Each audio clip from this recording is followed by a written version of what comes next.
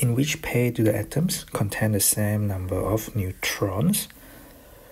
So I guess if I look at A, I have 11 boron and 12 carbon. If I look at the proton number, I can get that from the data booklet. So boron is proton number 5, carbon is proton number 6. So the number of neutron is 11 minus 5, which is 6, and 12 minus 6, which is 6. So really, I've got my same number of neutrons, just with option A. Alright, okay, so you could have moved on.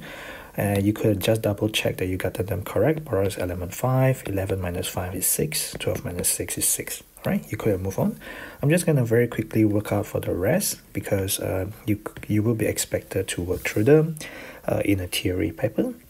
Okay, so number of neutrons is 7 minus 3 is 4, 9 minus 4 is 5. And then you have 24 magnesium, which is element number 12, and silicon, which is element number 14. 24 minus 12 is 12. 28 minus 14 is 14. 14 nitrogen, oxygen 16, so there's element 7 and element 6. 14 minus 7 is 7. 16 minus 6 is 10. Again, you can see clearly that A is the only correct answer. We could have moved on by just making sure that A was correct without having to work through the rest. I just simply worked through the rest because, like I said, they could ask you in a theory paper. And my whole idea of this tutorial is not just to get to the answer, but it's also to show you that the other distractors are incorrect options, okay? Either by logic or by working them out. In this second question, you have two hydrocarbons. You have CWHX and CYHZ. So what they are trying to show it to you is, so this is the number of carbon, this is the number of hydrogen, this is the number of carbon, this is the number of hydrogen. So they are trying to show you the ratio of carbon is to hydrogen atoms are the same for both hydrocarbon. Okay, so if the number of carbon is to hydrogen atoms are the same, so there's the simplest ratio, okay?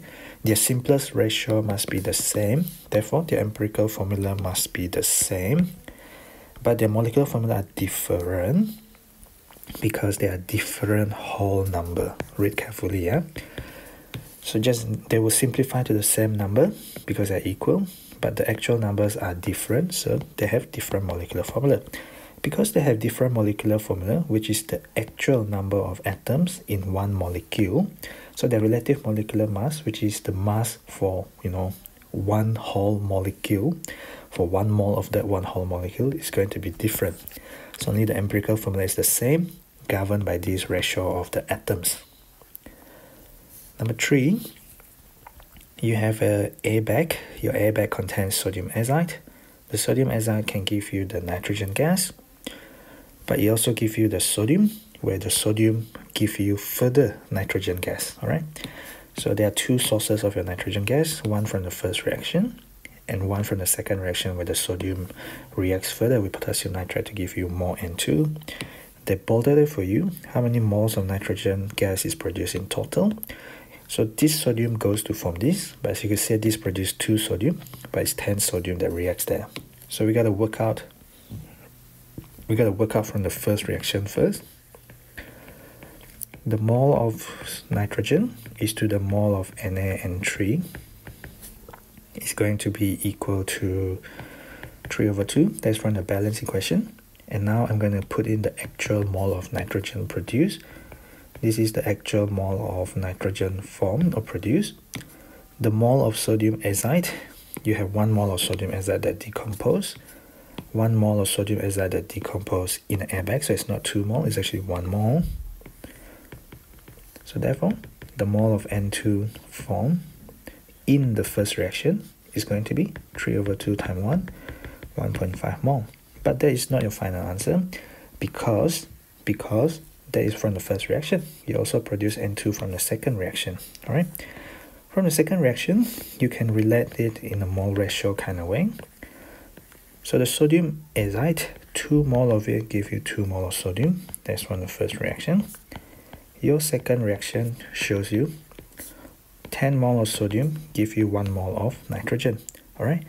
So here you have 2 and here you have 10. In order to join up the ratio and compare them well, you have to think about the lowest common multiple. This is called LCM, and you have done this in primary school mathematics. I am sure of it. So here I am doing LCM of 2 and 10 is just 10. So 10 to get to 10 is just 10 times 1. I don't do anything there.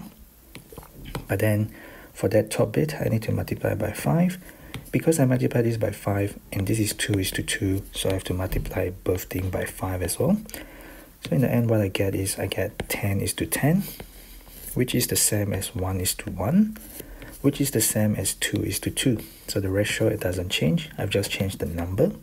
And because they are now 10:10, well, I mean that is 10:10 for sodium, I can get the mole ratio like that. Because that is now 10, I can just combine them like that. And in doing so, I get the mole of NaN3 is to N2. So the mole of N2 from the second reaction is to the mole of NaN3 that you get from the first reaction is equal to 1/10. Okay, how much of the sodium azide do you actually decompose? You decompose 1 mole. So the mole of N2 actually form is 1/10, which is 0.1 mole. This is from the second reaction. Your first reaction produced 1.5 mole. Your second reaction produced 0.1 mole. So in total, 1.5 plus 0.1 give you 1.6 mole of nitrogen gas. All right. Number 4, so you have ethane, burns with oxygen to give you carbon dioxide and water. So this is complete combustion. They are asking you which bond angles are present in the molecules of ethane and its combustion product. Be careful, yeah? So you have ethane. So despite the way I've drawn them, that looks like 90 degree, they are not 90 degree because each of these carbon has got 4 bond pair. Okay, so 4 bond pair and 0 lone pair because the carbon has used all the 4 outer shell electrons for bonding. The 4 bond pair repel equally, you get a carbon sp3. This is tetrahedral, this is 109 degree. Okay, in CO2, you count the sigma bond, so you have a double bond, but there's only 1 sigma and 2 sigma. So there is 2 sigma, therefore 2 bond pair on the carbon. 0 lone pair because the carbon has used all 4 outer shell electrons for bonding. 2 bond pair repel equally, you get linear. Carbon sp hybridization, that is 180 degree. Hybridization is required and stated as part of the learning objective, something you'll be expected to do in your AS structure and bonding. Okay, and they'll revisit this under organic chemistry as well. So in ethane, it's not 90 degree. Most people, well, some students who are much weaker, they draw it like this, they will think it's 90 degree without thinking about their hybridization, their valence shell electron pair repulsion theory, something that we're expected to do, yeah? At least of an A-level students. Your combustion product is 180 degree. So we definitely have 180 degree. Oh yeah, and water vapor. Okay, I forgot about the water vapor. Okay, so there is 2 bond pair and 2 lone pair. So you get a band 104.5 degree. There's 104.5 degree. So that's for the water. This is for the CO2. Question 5. They're saying that you have a sample of an ideal gas. If you have a sample of an ideal gas, then you follow PV equal to nRT. Then your PV over RT equal to N, where N is the number of mole of gas. What has changed? Have you added in more gas? No. You have increased the pressure. So you change the pressure, but what happened to PV over RT, which is equal to N, which is constant because you are not adding in more gas, you are not removing gas. So for an ideal gas, if the mole of gas doesn't change, which is a constant, well, I will say it's a constant because the mole of gas does not change when you change pressure, all right? You don't take it out, you don't put anything in, it should just be a constant for an ideal gas. All right.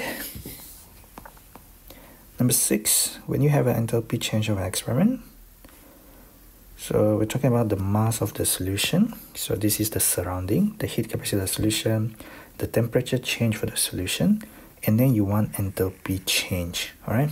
So you know Q of the surrounding, the heat transfer to the surrounding, which is the solution, is governed by mass times heat capacity of the water times delta T of the water. But you see an increase in temperature when delta T is positive because your reaction gives out heat. So your enthalpy change gives out heat, your enthalpy change is exor. That is when delta T is higher, is positive because your initial temperature increased. You get an endothermic reaction, meaning a positive enthalpy change, when your initial temperature is higher than your final temperature. Because when you have endothermic reaction, you take in the heat from the surrounding, so your initial temperature will drop. Okay, then your final temperature minus initial will be negative. So essentially, we have enthalpy change is equal to minus Q of the surrounding, over the mole of the limiting reactant. Whereas this one is of the system. There's a minus because it's the equal and opposite, assuming conservation of energy. Whatever the system gives out, it is translated in a temperature increase of the surrounding. Whatever the system takes in is interpreted in a temperature drop for the surrounding. Okay, so it's important that you have a negative. You must have a negative, and we need to divide it by the limiting reactant if we want the enthalpy change in energy per mole.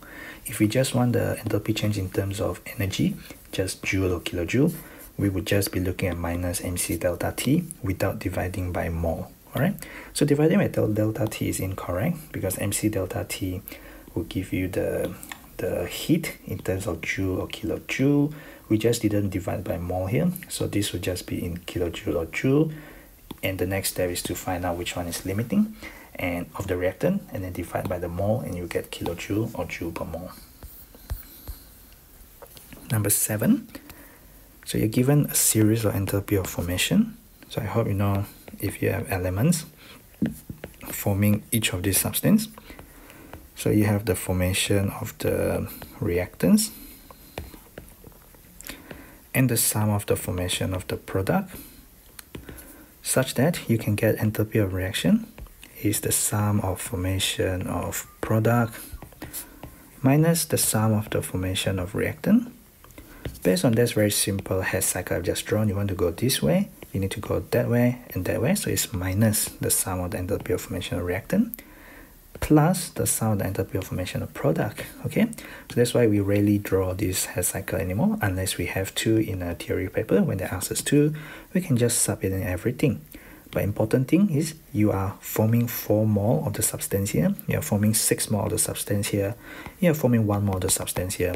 Formation is defined as forming 1 mole of the substance, so you need to multiply by the correct mole number and use bracket, yeah, because a lot of students are very careless. In fact, myself included, I can be careless sometimes as well. So to cut down on all this carelessness, use bracket, because I mean, are you gonna risk it all, or you want to minimize your risk? So use bracket. All right, so minus 3012 plus 6 times 2 has 6 negative.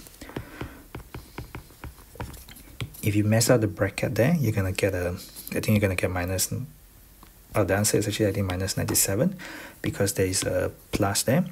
But I think there's this answer here for people who forgot the bracket or who did something wrong with the minus. They're gonna get 9,000 something. So very easy to make that mistake, yeah. Well, actually I got minus 388, not minus 97. Okay, never mind. So yeah, moving on.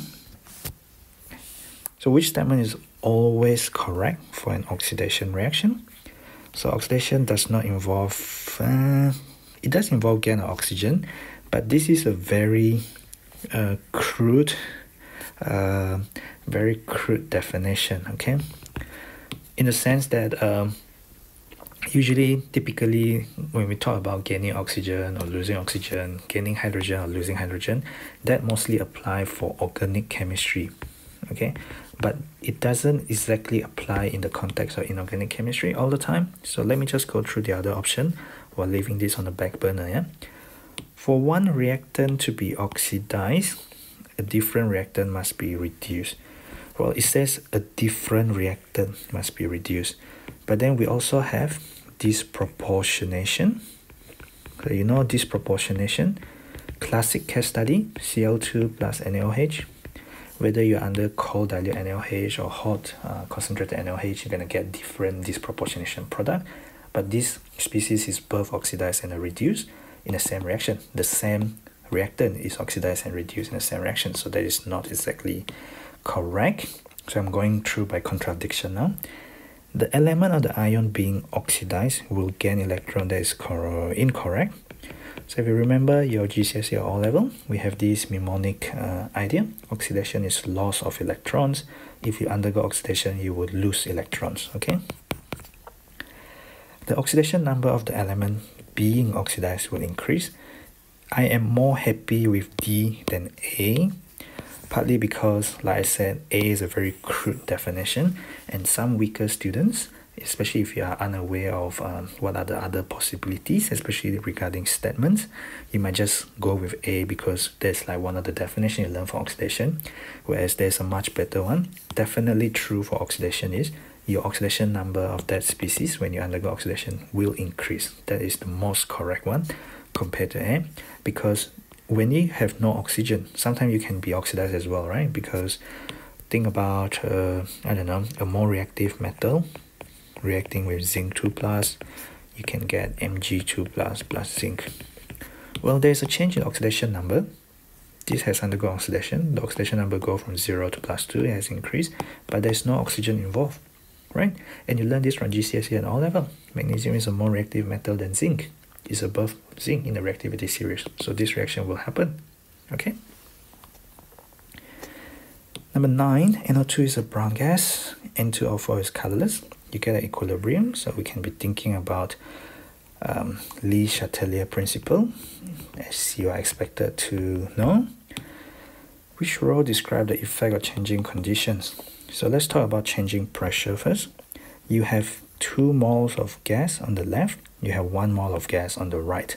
So you can catch more on how I explain all these equilibrium stuff under the topical playlist of chemical equilibrium, something you'll be expected to master completely before you go on to more complicated equilibrium concepts in your year 13 or in your upper 6th year or in your A2 year, yeah? Ideally, you have been able to explain it very well, considering that you have done it a lot of time in theory. 2 moles of gas on the left, 1 mole of gas on the right. You have more molecules of gas on the left and right. So when you increase the pressure, the equilibrium will try to decrease the pressure. It will try to shift to the side with lesser gaseous molecules in order to decrease the pressure. It will shift to the right because you have lesser number of gaseous molecules. You have 1 mole of gas versus 2 moles of gas on the left. When you shift to the right, due to increasing pressure, you will become more colorless and less brown. So your color will become lighter because you shift to the right, it becomes more colorless and less brown. In terms of temperature, we started off by talking about the forward reaction is exothermic. It releases heat energy. When you release heat energy, okay, your forward reaction releases heat energy when you form N2O4, when you go from left to right, when you go forwards direction. When you increase temperature, your system wants to decrease temperature. The only way your system can do that is by releasing less heat in order to decrease the temperature. When your system decreases less heat, it will favor backward reaction, because if you favor forward, it will release more heat. So it will release less heat by favoring backward reaction. It will favor the backward reaction. You will get more of the brown stuff. Therefore, color will become darker. Okay? So C is the only correct answer there.